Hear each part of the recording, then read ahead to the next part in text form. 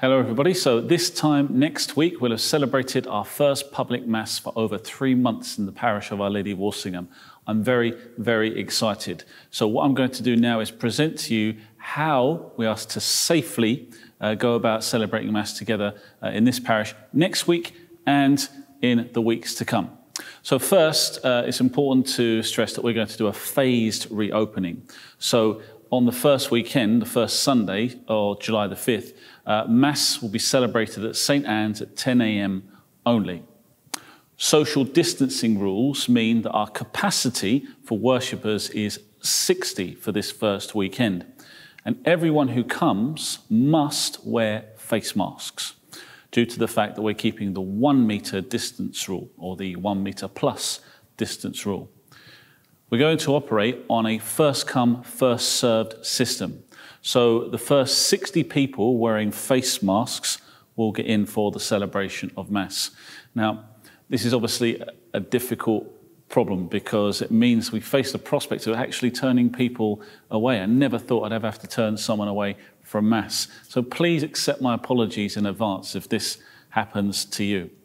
We're going to try and make this as fair as possible by taking the names and contact details of everyone who wishes to give them, both those who get in and those who don't make it, so that if you miss out, you'll be prioritised the following week and in the weeks to come. Now, the chances of getting to Mass the following weekend, Sunday the 12th of July, actually increase for everybody anyway, because we hope to add a midday Mass at St. Mark's.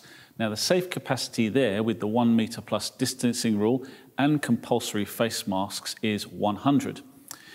In addition to plans to safely increase the capacity at St. Anne's by a further 30 places, this puts our weekend capacity at 190 by the 12th of July, meaning that everyone on average will be able to get to Mass at least once a month until lockdown eases further. We're looking to also add a weekday evening Mass as time progresses, and also to establish set times for people to receive Holy Communion outside of the Mass, so that no one needs to go without the Lord in the Blessed Eucharist for much longer. So, these plans, 2 Masses on Sunday, weekday Masses, and the distribution of Holy Communion, we hope to have fully operational by the end of July. And we're going to keep that the same all of August and review in time for September, where we hope to increase services even further. But for now, let's just focus on how to celebrate Mass next week and the weeks to come safely.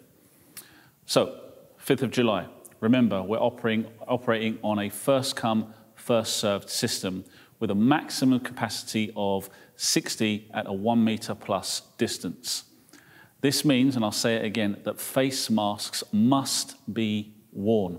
So please do not forget to bring yours with you. Upon arrival, a steward will welcome you in and invite you to wash your hands with a hand sanitizer that's provided and to share your name and contact number or email. You'll then be taken to your seat. Now, it's important that you sit in the seat chosen for you by the steward so that we fill up the church safely.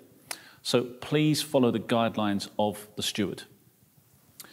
Those who arrive after we've reached capacity will also be invited to leave their name and their contact details so that we can ensure that they get into Mass in the following week or the weeks thereafter.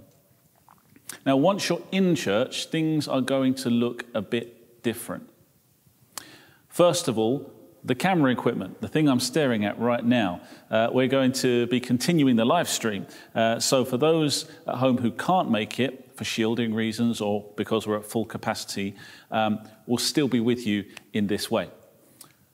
Singing by the congregation is not allowed, but we will still have music provided by Edwin, who will be sufficiently distanced in his 2 meters either side, bubble for everyone to hear him safely. So please enjoy, but do so quietly and resist the urge to join in singing, okay? And now, if you think that's going to be hard for you, it's going to be definitely hard for me. However, there's nothing wrong with perhaps putting a hand up silently in praise. You can do that. No words coming out your mouth when you do that.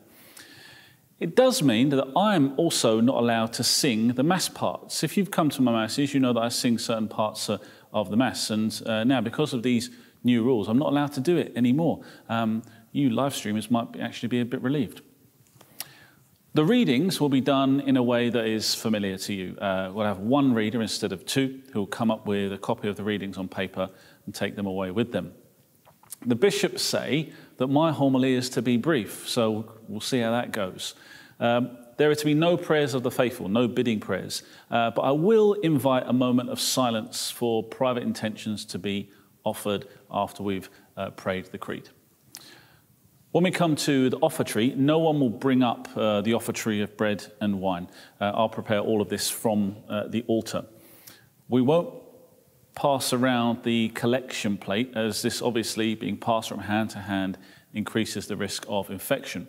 Instead, there will be 2 card and contactless payment machines set to £5 and £10 respectively in the church, and next to them 2 cash drop boxes for you to make your offering. I'd continue to encourage you to make your donation online by visiting royaldoc.faith/giving and setting up a regular donation. This really, really helps us. But you can also donate via your phone by texting 70470 with the message POLOW, P-O-L-O-W, and the number of the amount you want to give up to £20. This will be demonstrated on the screen. When we come to the communion rite, things are going to look a bit different.